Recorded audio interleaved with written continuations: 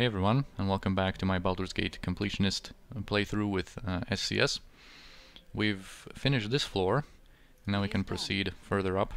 By the way, this music here is just so awesome, this choir music. In general, when it comes to Baldur's Gate soundtrack, in general, it's pretty much like unmatched by anything. But also like a special mention has to be made about the temple music and the tavern music in Baldur's Gate.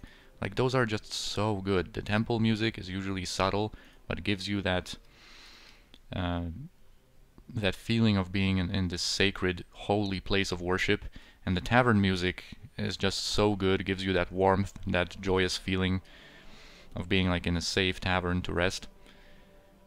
In general, the music in Baldur's Gate is just fantastic. Anyway, here there's not too much to do on this floor because there's this whole like conference room, I guess, this whole chamber here that we're not going to visit just yet. We're going to be back here soon, and I'm going to elaborate more when we get there. Alright, here is Shistel, the fellow that Bendalis mentioned, that he acted very, very strangely as of late, as if he was a completely different person. And of course that's not far from the truth, as we will see. So he refers to us as a stranger, and he should be able to recognize us, since we of course spent our whole childhood here, our first like 20 years of life. So he asks about how our trip to Cloakwood has been, and like, how does he even know about that? So he mentions that he has relatives in the region, but he never mentioned any family before. And apparently they are not close to each other. Anyway, I think you were lying to me, Shistel. You are not the same man I knew. Yeah, I'm tired of this game. Take your questions and go away, monkey. Oh no, I have many more questions to ask. For starters, who are you really? I am your death, foolish meat. Anyway, this is our first encounter with a greater doppelganger. And they have some spells at their disposal, they have better stats, but this one isn't particularly dangerous, especially since he is alone. There are some points later in the game where you meet more of them, and some better versions of them, I guess, that have some more spells at their disposal that can be hasted, and are generally more of a threat. Right, here we're going to take some poor fellow's gold from under his pillow. That's very funny. And now I'm going to temporarily give these boots of speed to Koran so he can just quickly go and unlock some containers. I'm not going to risk it. I don't think this guy sees me here, but I want to take the contents of this chest. There's a potion of fortitude there. Here there's like nothing, yeah. There's not much in these rooms, but in this bookshelf there are two scrolls that I want, Web and Detect Invisibility. And by the way, if you're familiar with Baldur's Gate 2, you will probably recognize this room, because this is the exact room where one of the dreams happen. Because in Baldur's Gate 2, dreams are not narrated, they're not described in text, but they are more like in-game sequences, and one of them happens right here, in this very room. And yeah, in this container there's a Wand of Fear that I'm not even going to bother to pick up. And there are some like minor treasures. I just want this guy to move. Okay, that's very nice. Koran is going to transfer some of his goodies. Oh, this container is full again. Anyway, I just want this potion. And now we can proceed upstairs. It's going to be level 5 of the library.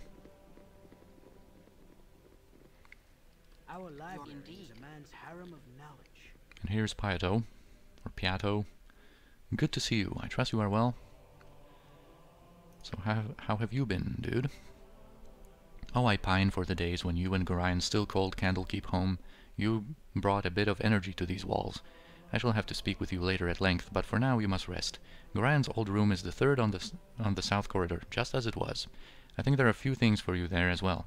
We shall see you later. So yeah, this is Gorion's room, as he shows us to it. And this is a very significant point in the game, because this is where we shall finally get some hard answers about everything. Pretty much everything now is going to make sense. So here's a letter to us from Gorion himself. And I'm going to read this out loud because I love this letter, although I have two minor gripes with it. Anyway. Hello, Senashira. If you're reading this, it means I have met an untimely death. I would tell you not to grieve for me, but I feel much better thinking that you would. There are things I must tell you in this letter that I might have told you before. However, if my death came too soon, then I would have never been given the chance. First off, I am not your biological father, for that distinction lies with an entity known as Bhaal. The Bhaal that I speak of is the one you know of as a divinity. In the crisis known as the Time of Troubles, when the gods walked Faerun, Bhaal was also forced into a mortal shell. He was somehow forewarned of the death that awaited him during this time. For reasons unknown to me, he sought out women of every race and forced himself upon them. Your mother was one of those women, and as you know, she died in childbirth. I had been her friend and, on occasion, lover. I felt obligated to raise you as my own. I have always thought of you as my child, and I hope you still think of me as your father. You are a special child. The blood of the gods runs through your veins. If you make use of our extensive library, you will find that our founder, Alando, has many prophecies concerning the coming of the spawn of Bhaal. There are many who will want to use you for their own purposes. One, a man who calls himself Saravok, is the worst danger. He has studied here at Candlekeep, and thus knows a great deal about your history and who you are. Gorion. Dang, man, those are some pretty heavy revelations, dude. So, yeah. We are a child of Bhaal. We are a Bhaal spawn. And the whole prophecies, all of the prophecies of Alando about, the Lord of Murder spawning a score of mortal progeny, and, one of which we are, of course, and then, chaos will be sown from their passage and all that. Those prophecies concern this time right now, where the Bhaal spawn, the children of Bhaal, come of age, and they will, as the notes from presumably Saravok said, they will, through bloodshed and misery, try to inherit Bhaal's legacy. Dang, man. So this is some heavy stuff. Anyway, my two minor gripes with Gorion's letter is that, first off, it ends kind of abruptly. I wish there were a couple more lines in here. And the second one, just a general thing, I wish there was a little bit more that Gorion could leave us with, either some piece of information or some kind of unique, maybe keepsake, some kind of item or something like that, that would provide us with the advantage of being Gorion's ward. We're going to be known later in the saga as Gorion's ward, and I wish there was like some sort of little advantage coming from that. But anyway, he also mentions Saravok, of course, that once is killed. And now that we know what we know about us being a Bhaal spawn, now everything makes sense, and I'll just take a moment here to point out the different references and hints that we've already encountered throughout the game. I was actually making a little list as we went through the playthrough, so I could point out all of them. So of course at the very beginning of the game, and after returning to Candlekeep, we have these chanters chanting Alando's prophecy, about the mortal progeny, the Bhaal spawn, and that chaos would be sown from their passage, and all that. So, like I said here when we returned that yellow chanter, this is basically all you need to know. He explains the plot here, or the setting, I guess, quite well. Then, of course, in Baragost we had the quest from Firebead Elvenhair, where he wanted us to get a book, A History of the Fateful Coin, which mentioned some people whose coin stood at an edge, that their fate is not determined. So this is not entirely related to just us being a Bhaal spawn, but this is going to be kind of something related to us later. But anyway, as a reward for that quest, he gave us the History of the Dead 3 book, where it explained how Bhaal ascended to godhood by defeating, together with others, the evil god Jergal, and taking the murder part of his portfolio. Then we met this hermit called Portal Bendarwinden, who mentioned that our dark aura was hard to look at, and that we had some kind of internal conflict within ourselves. Then when we charmed Dinaher, she revealed that she was actually looking into Alondo's prophecy and looking for ball spawn, maybe looking for us.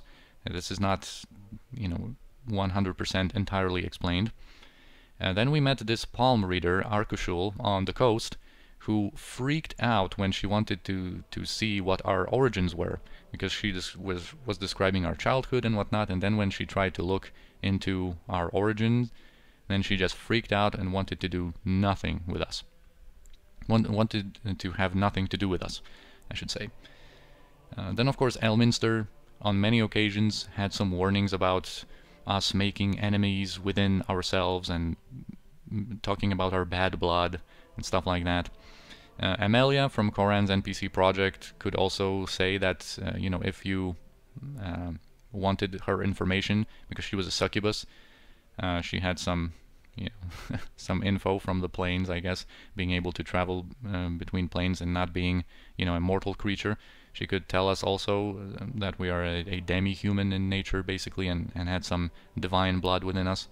Then we met this Harper, Antilles Folsom, in Baldur's Gate City, who said that one is not forced to walk in the steps of their father, directly referencing Bhaal, and also mentioned our father, in his dialogue. Then we've met this Gaxir the Seer in Gaxir, who happens to be a seer, who also mentioned that we are more than we realize. Then we met that woman Lantanara and the Splurging Sturgeon that told us about her dream about us being a god, and also an iron statue that crumbles, and that is going to be a direct kind of reference to the ending of the game, as you will see. Then Shlamsha, of course, the Sewer King, also told us that we were a child of fate, whose death was foretold and even planned by the gods themselves. And then, of course, we have Saravok, right? He wanted to kill us at the very beginning of the game. That armored figure is, of course, Saravok. We can easily kind of deduce that now. That, of course, he wants us dead because we are a ball spawn. So he sent assassins after us throughout the whole game. In the intro, when he kills that guy, throws him off the tower, he says that he will be the last, obviously referencing Alondo's prophecy. In the letter to the Ogre Mage assassins, he mentions that he's destined for great things. So obviously he wants to inherit Bhaal's legacy. We can kind of conclude through all of that we've learned throughout the game. Of course, his acolytes, the faithful, they were also the faithful because they knew about his Bhaal spawn kind of, origin, and obviously planned his success and to be his right hands as he ascends to godhood and whatnot. And then the Ogre Mage assassin also talks about the son of murder that paid them 10,000 gold for our head. So son of murder, referencing Saravok, that he is also a child of Bhaal.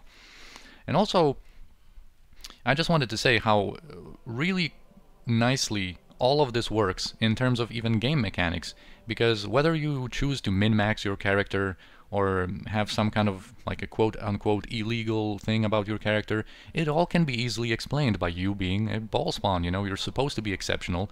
Like, for example, if you max out all of your stats and put all 18s in there or something like that, well, that can be, those min-maxed stats can be explained by you having divine blood in yourself. You're a ball spawn, so you're not like an average person.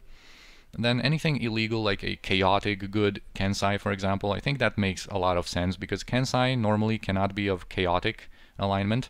But since we're a ball spawn and, chaos will be sawn from our passage, I think there's also there was that one note by Saravok, I think, that mentioned that whether we are good or evil aligned, chaos will follow us. And that's basically the thing that comes with the territory, I guess, of being a child of Bhaal. So yeah, and no matter, also the amount of kills, for example, we have over 400 kills, and in general during the game, you of course fight a lot, you kill a lot of people, and that can also be explained by that kind of destiny of ours. No matter how good of a person we try to be, death just follows in our wake, and we can't escape it. There are going to be references to that later on in the saga also. So yeah, everything makes sense, both gameplay-wise and plot-wise. Now, from the NPC project, there's going to be some reactions. There's going to, in our party, I think only Jaheira is going to say something. Yeah, so it's not that we read the note from Brian, and here it is again, of course. And now Jaheira should say something, and this is all from the NPC project, like I said. Senashira, the growing crease of worry on your face as you read that letter makes me grow worried. Is there something so upsetting in Gorian's words? Since I knew him well, I might be able to explain. So here we can like accuse her of knowing that we were a ball spawn all this time, and then if you actually take this conversation path, you can actually call her a Harper whore. But we're not going to go that route. We're going to say this. I don't think you could, Jaheira. You see, Gorian is not my true father. I am one of the children of Bhaal. I am a ball spawn. You are one of the children, then. So that is it. I knew we were somehow special, from the way Gorian chose to abandon his adventuring days and seek seclusion in this fortress. I should have been able to guess earlier, from those nightmares you were having. Oh yeah, of course, the dreams. I forgot to mention, also they directly point in our inner voice and whatnot, the dreams that spoke of blood, and also in the dreams, there were a couple of times where a dagger of bone appeared, and that's kind of like a trademark thing of Bhaal. One of his avatars, I think Ravager, is basically able to like spawn these bone daggers out of his body and like launch them at opponents, like in the lore. And we're going to see something like that later on in the game. So those bone daggers also were a clear reference. And this is why Jaheira is ultimately awesome. Underneath, this is like very true to how she is in Baldur's Gate 2, because obviously this is not written by the original developers, but as you know, my opinion about the NPC project is that it's just so close, so well written, and so close to the original kind of material that you wouldn't really be able to tell the difference, and this is very much in line in how Jaheira is as a person in Baldur's Gate 2, where, you know, she has her attitudes, and she can be annoying, and I love giving her a hard time. But ultimately, she's awesome, and she, together with Imoen, she is like your closest link to Gorian. She's kind of like your family. And she says, "This changes less than you might have thought, Senashira. You have shown yourself as a decent and caring person, despite this heritage. I will continue to stand by your side and help you come to terms with this newfound knowledge. If you would accept my aid, of course." Yeah, so thank you, Jaheira. That's kind of a little weird that Imoen doesn't have anything to say from the NPC project. You would think that, you know, with all the content that NPC project provides for Imoen, that she would say something here. But apparently not. Anyway, this was an awesome moment. I love that revelation. That kind of realization of, you know, what we are, what was going on. Or... dang, man. And I mean, I'm like, dude, like, I feel like I've found out about this for the first time, man. It's some heavy stuff, dude. Anyway, we want to visit this room. There are some actual goodies in this one. Oh wow, another cloak of protection +1, and a potion of defense, which I wanted. And I think here there's not much. Yeah. Anyway. Now, if we travel over, or into the 6th floor, the next one, we are going to be approached by a dude that is going to want to arrest us. And yes, that is right, arrest us. I'm going to only go with, I think, Senashira, with the boots of speed and 1 potion of invisibility. Oh yeah, of course, we have our scroll case. We really should, like, get rid of these letters from the, like, Iron Throne's command. All of these letters to, like, Nimble, Molahay, and stuff like that, but they are relevant, man.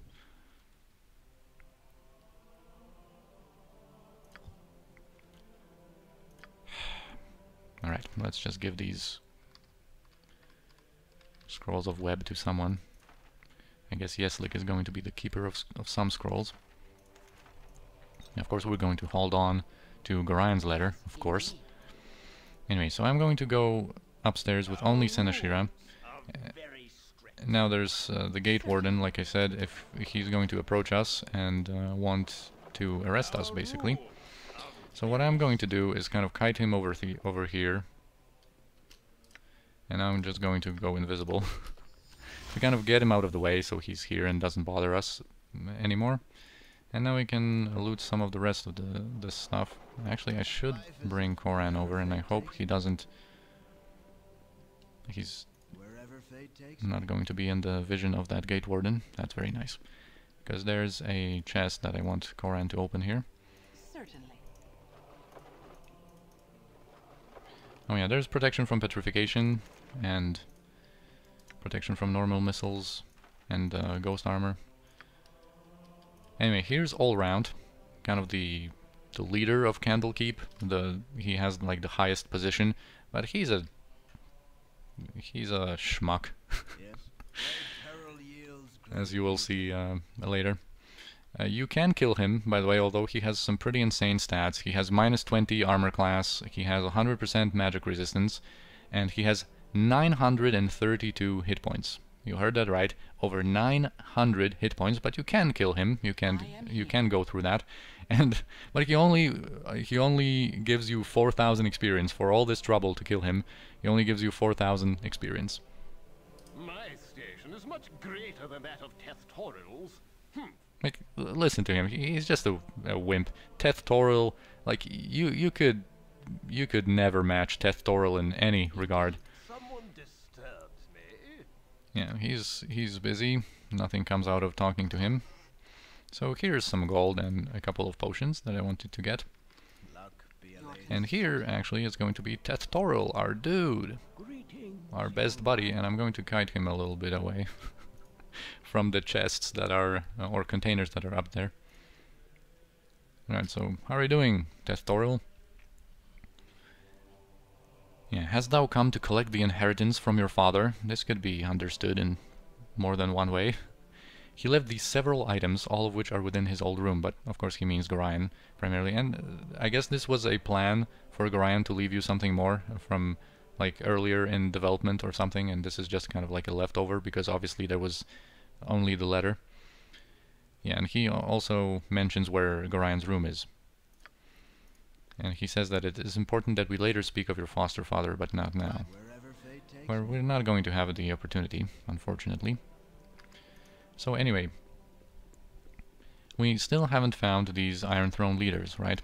And they were on that lower floor in that conference room that I mentioned. There's another wand of missiles and a ring of protection +1. This one I'm going to take. Anyway, so now we're going to go to that room and meet up with the Iron Throne leaders. And basically the thing, you know, with this whole exploration of the Candlekeep library, the thing with the arrest that the Gate Warden wanted to do on us is the fact that these Iron Throne leaders... Well, let's first like get to that situation. It is done. And then I'm going to explain everything. Also, in regards to Saravok's ring that he wanted to give us. That's just, by the way, that Kovaras's ring of protection. That's just a ring of protection +1, but it has a unique name.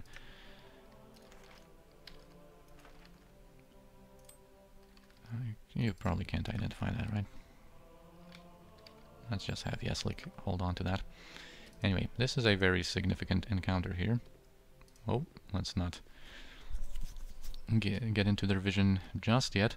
I don't think I'm going to buff up like almost at all. Maybe let's buff up Senashira's armor class a little bit because they are wimps, pretty much. We're just going to do a little bit of Armageddon tactics, and that basically is going to wipe them out. Yes? Pretty much. So let us approach. Certainly. I don't have time to associate with drivel. So here is the man himself, Rieltar. After all this time, after all the times that we've heard about him or read his letters, finally he is here. My dear ma'am, you must realize that it is manners that make the gentlewoman, so would you kindly prove that you are one by leaving?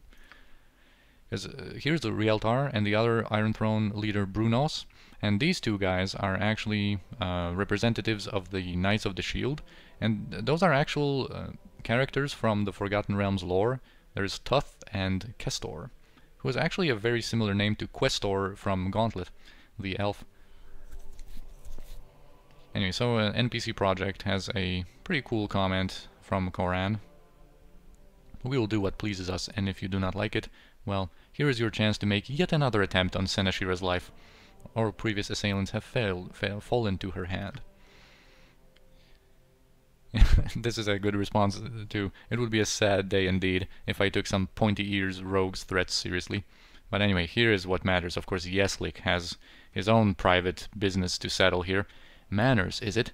Like the manners that you're supposed to enter a dwarf, or you're not supposed to enter a dwarf's home if he doesn't invite you in, or the good nature to not trample over the graves of his kin? How about the common courtesy to not lock him away and torture him for days, Rieltar? Are those the manners that make you? Are they? You filth?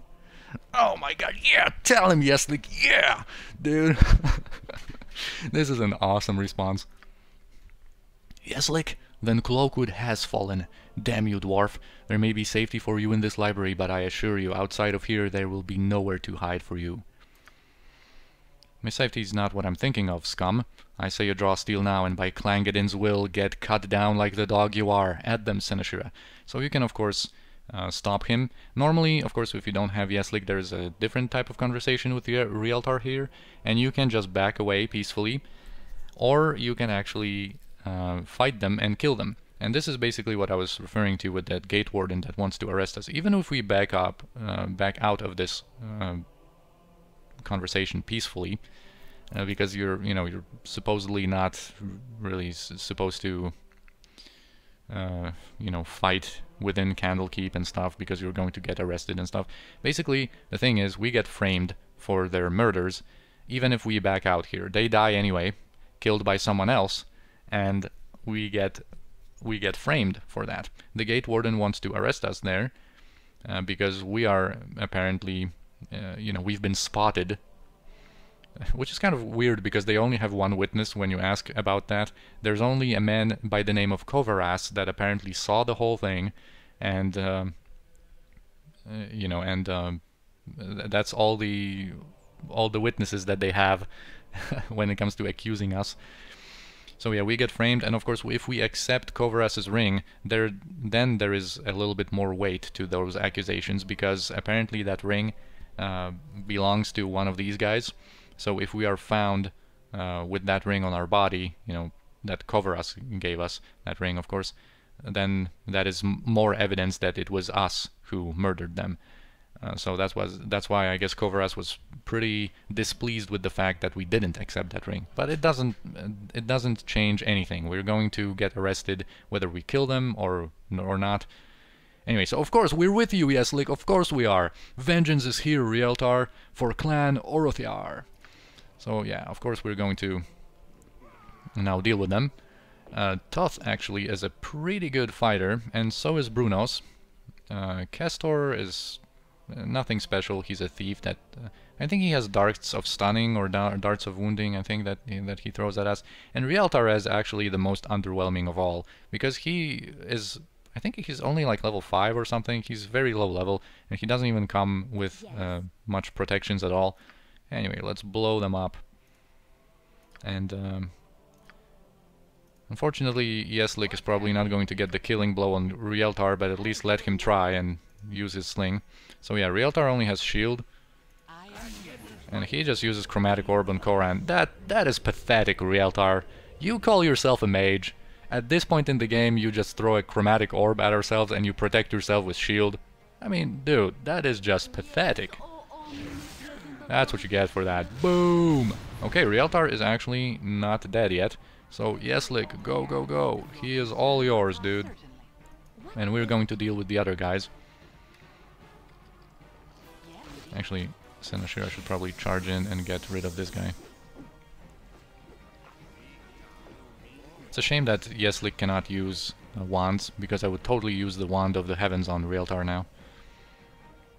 He actually casts a necromancy spell, which might be horror, so I will buff up with remove fear with Yeslik here. Okay, that's just vampiric touch. Okay. You are entirely pathetic, Rieltar. Okay, Yeslik, continue. You know, Yeslik needs to get close and personal when it comes to dealing with Rieltar. Go, go, go, Yeslik. Maybe you can command him. Oh, whoops. Okay, you can't do anything yet. Okay, that's a enchantment spell. Alright, he is commanded. And now... Now, Yeslik. It's all up to you now, dude. Yeah, this guy has like 90 or something HP. He's pretty tough. Alright, Yeslik, go, go, go. Let us see you deal with Rieltar. 8 damage, dude. He failed his casting. Well, apparently... Oh yeah, that was the previous cast that was interrupted by Yeslik's command. And now Imoen received some damage. Alright, Yeslik, one more time. Let's not have it look like what Branwen did. Let's not have it take so much time. Alright. Boom! Final blow going to Yeslik. That is perfect. Rot in your own hell, merchant scum. Praise be to Clangadin. My job's done. My grudge is paid in full. And Rieltar lays there with his brain pan open to the air.